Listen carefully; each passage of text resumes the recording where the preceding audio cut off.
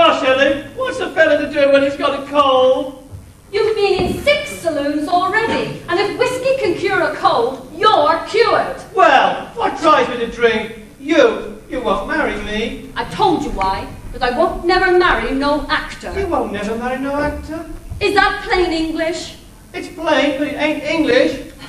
I'm sorry I ever saw a showboat. My mother never wanted me to be an actress. Well, she got her wish. So you think I can't act? I'm too good for this troupe, and I'm too good for you. There, I didn't quite catch it, honey. Oh, that's the girl. Now, what would happen if I was to ask her for a little kiss? It would be without a veil. Oh, all right, without a veil. I never did like those things anyway. Oh, where are you going? I'm going to buy a spool of thread for parting. And don't you go into that saloon! As if I would do such a thing. Oh, hey, Frank. I'm glad I found you. Will you come with me to see the sheriff? There's something I want you to hear. Hey, Pete, what do you want to see the sheriff for? Well, you know it's a crime in this state for a white man to marry a coloured girl. Yeah, what of it? Well, you'll see what's of it when I see the sheriff. There's a case of it right on the cotton. Oh, you must be crazy. Oh, crazy am I? Look at this. And I got the proof. Julie! Yeah, passing herself off as a white woman. What, you ain't going to do anything, are you? My God, please, wouldn't you? Say, ain't you Mr. Vallon, the sheriff? Yep, Vallon's the name. Well, can we go someplace private where we can talk? Yes, at your service, sir. Into the saloon?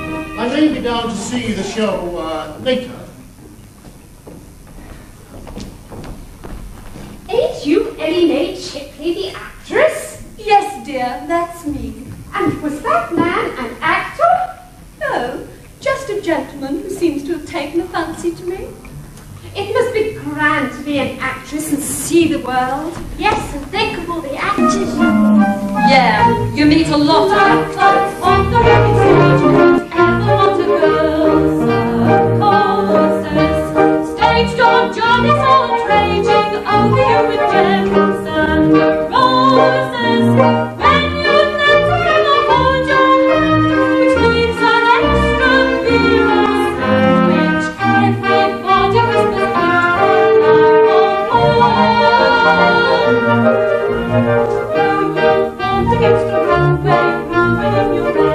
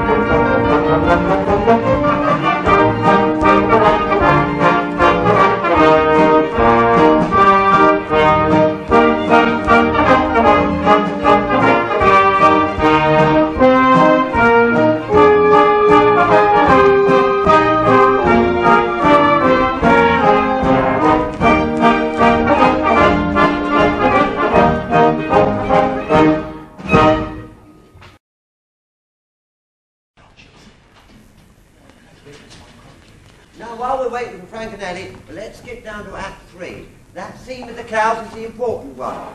Now, we'll take it from where you went into it out.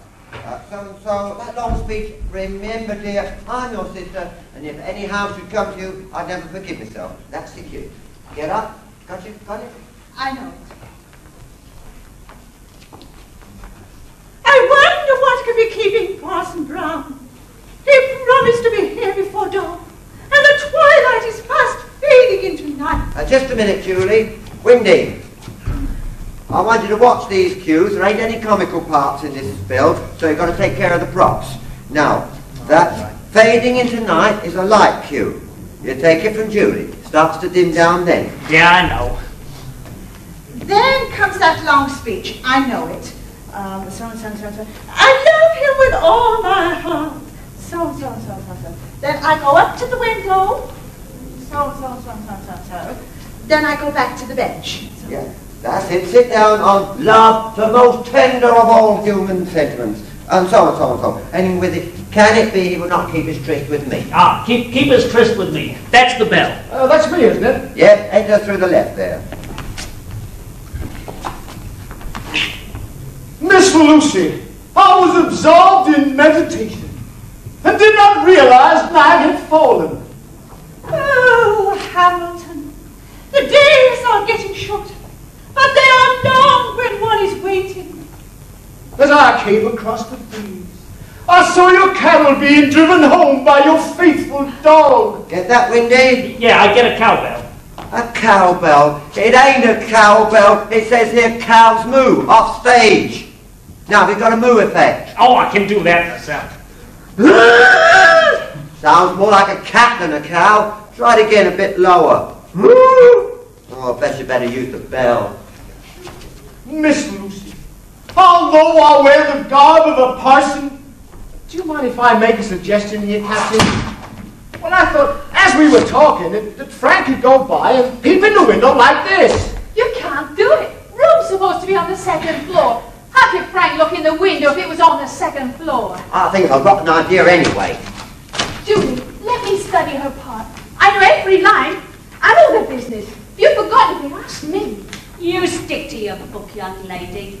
No play acting for you. Oh, here comes Miss Ellie now. Where's Frank? He's coming. He sent me ahead to give you a message, Joe. Come here. All right, Steve, as long as Frank's coming, we'll lead up to his entrance. Come on, Steve. All right. Miss Lucy, although I wear the clothes, garb of a parson, beneath these somber vestments is the heart of a man that beats for you alone. Oh, Hamilton. They'll be up here in a minute. All right, embrace over, then what? Then what? Then I say, Prompter, Nola. Hamilton, my own.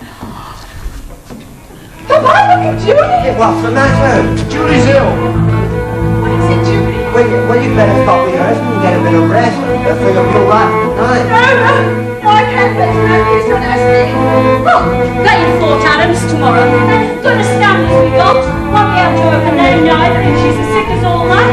I'll be all right tomorrow. She'll be all right when she gets out of this town. That's it. Oh, you won't be pretty sure by night, right? So we'll leave you alone. Hi, Wendy, what do you want? Seems that skunk Pete's up to something. Skinned out here an hour back, snooped on town like possessed. Got that picture of Julie out on the frame on the left. I seen it. I told you. Oh, kill him this time. Stop that. Just stepped down to warn you. I seen Steve coming along the ledge with Balance the sheriff. Should be here just along now any minute. Let him come aboard, our license is paid. You know what I told you? Stay right here.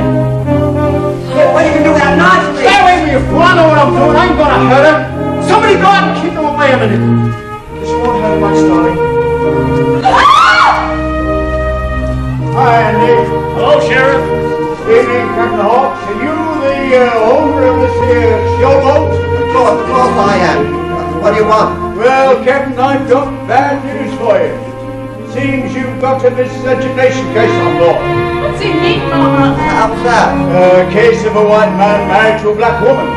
Criminal offence in this state. No such thing on board my boat. Information from headquarters. Name of the white man is Steve Baker. Name of the coloured woman is Julie Dozier. Which one's that? I'm Steve Baker, and this is my wife. Well, my information says that you were born in Mississippi. Your father was white and your mama was black. Is that right? Yes, that's right. Well, you better get your things and come along with me. Say, you wouldn't call a man a white man that's got black blood in him, would you? No, I wouldn't. Not in this state. One drop of black blood in a man makes a man coloured in this state. Well, I got more than a drop of black blood in me, and that's a fact. You willing to swear to that in a court of law? I'll swear at any place. Why, look at all of these folks here. Every one of them could swear I got black blood in me this minute. Yeah. That's how white I am. Well, I've seen fairer men than you that was coloured, but you better tell that to the judge. Ike Fallon. Guess you know me better for 25 years. Yep. I was keel boating time you was running around barefoot on the landing. That's right. Well, now I'm telling you. Me, Windy McLean. That white man there's got coloured blood in him. I'll take my oath for that. Well, was anybody else but Windy, but I had this from somebody you ought to know. From who? From a funny-faced river rat named Pete. And why? Because he was stuck on Julie there and she wouldn't have anything to do with him. That's right, Fallon. The girl's telling the truth. Well, I guess I've got to take Windy's word against this other fella. You look a respectable woman. I am. Well now, do you all agree with what Windy just said? Aye. Why, of course we do. Windy wouldn't tell a lie to save his own life. You know that, Sheriff. True enough. Well, guess I'll take his word for it. But let me tell you this. Don't try and put a show on tonight with mixed blood in it. Or you'll be riding out of town on something that don't sit so easy as a boat. You needn't look at us like you're wild animals. You ain't gonna hurt anybody. Come on, Jimmy, get out there.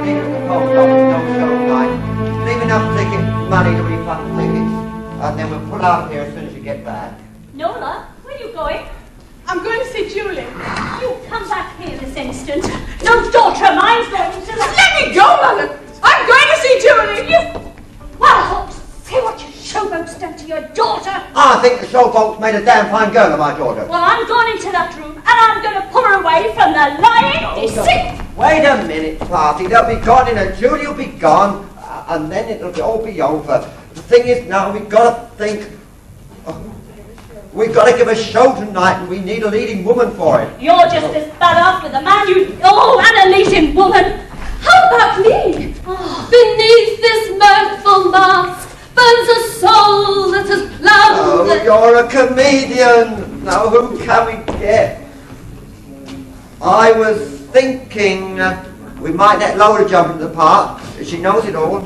Over my dead body. There was never an actress in my family, and there ain't gonna be. Only temporary. I know she's not good at acting, but she's got a smile worth $1 million. Oh, God. Frank! Where have you been? Tell Frank what a fine troupe is it? You mean Julie? know all about it. Was with Pete when he told the sheriff. Yeah, Frank, well, Julie and Steve are leaving. Do you know anybody we can get in Fort Adams to jump into the lead? How about Frank? A fine leading man he'd make, with that face and those flat feet. I never asked to play a lead, did I? But if you're looking for a beauty, I got one. Who? There's this fellow I met in town last night. Seems he's got a lead tonight, and there ain't no boats. And he asked if we took passengers. Of course we don't take So I brought him along. He's waiting outside. There's a swell-looking fella. Well, bring him in. Let's have a look at him. There he is now, looking at the pictures. I'll bring him in. Hey, mister, will you come up here? Well, looks a swell to me. Oh, he looks like a river gambler to me. Yeah, but he's got sort of manners. The girls would like him, Cosy. I believe I'd take a chance on him. There I am. You're welcome at the lunatic asylum. Meet Captain of the Horse, Mr. Rattle of the Tennessee Rattle. I thought, sir, that if I could have a bed on your boat tonight, I could pay for my fare tomorrow at Fort Adams. I expect a remittance. And an actor. Actor? Yeah, being an actor, being on the stage, acting in things. We need a juvenile lead. $50 a week, all things down to the time in the world. Am I to understand, sir, that you're offering me the position of juvenile lead? That's what he means. We don't like to put passengers off the wharf, but we can't be too choosy just now. Madam, your courtesy is only exceeded by your personal charm. Come along, sir. You better take this job. It's only $15 a week, everything's down, and a chance to see life. Thanks, I've seen it. Half an hour ago, Julie was my dearest friend, and she has changed a bit to me. Of course not, no, sir. Then why are you sending her away? No, Lydia, he's not sending me away. Steve and I, we want to go. But if Julie goes, I go with her. No, you've got to stay here and stay with your mother. Besides, I'm counting on you to step in and leading later parts. Yes. Oh, what a chance for you. I just know you can act. Now, if this man here would like to take part of juvenile lead and have help to you, he's a quick learner. I'll say what to do. I've got to you. Then we'll get it ready for the mile night. Are you a quick learner? Mikey, are you ready, Julie? We didn't have time to get all our things together, Captain. If you just round up our trash and leave it at the post office in New Orleans. We'll pick it up later. Oh, I guess we'll make our arrangements, Captain. Relax. Oh, say, Captain.